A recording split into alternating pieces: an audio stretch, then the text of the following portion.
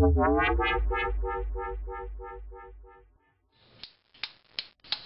gonna teach you a way to measure the speed of light using just an egg and a microwave.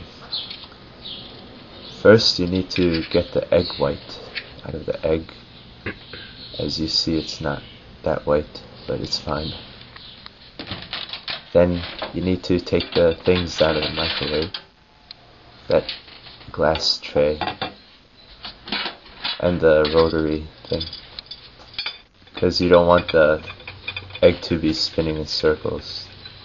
You want it to stay stationary so the waves would be put on the egg correctly. And you should put it for around 45 seconds. I put 30 there. It's fine.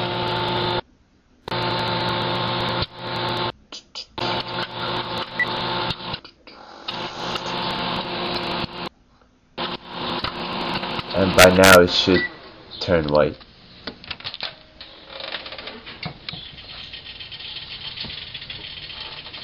Now you should have little holes in the egg, like this. It's a bit foggy. Now you need to find a place to measure. It should be the two biggest holes you could find. And as you see, I found two equally sized holes. And they're about 62 millimeters apart. And then you have to go to the back of the microwave and find the frequency output. This is 2450 millihertz. Now, to find the wavelength, you take your measurement, which was 62 millimeters, and you need to convert this to meters. And this will give you 0.062 meters. And then you multiply by 2 to find the wavelength. And the number you get is your wavelength. And I get 0.124 meters.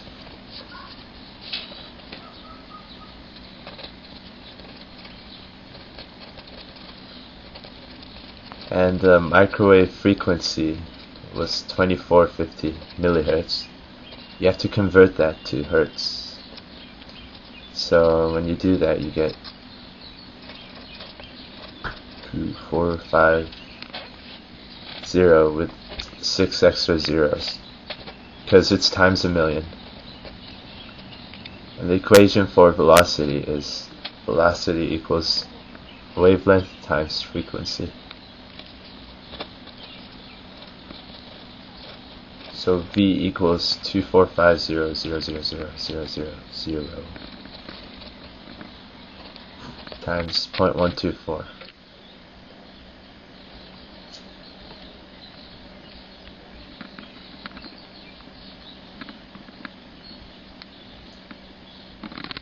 And that'll give you 303.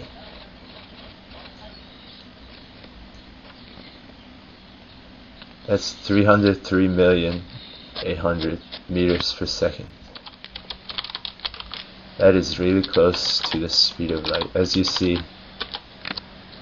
it should be around 300 million.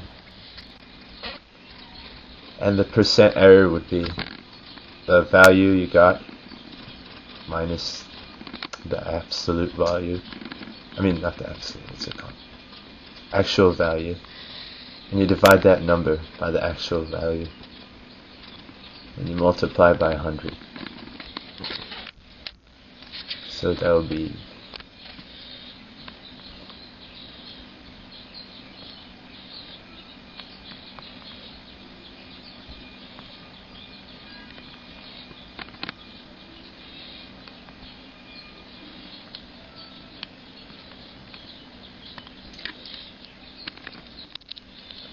.013.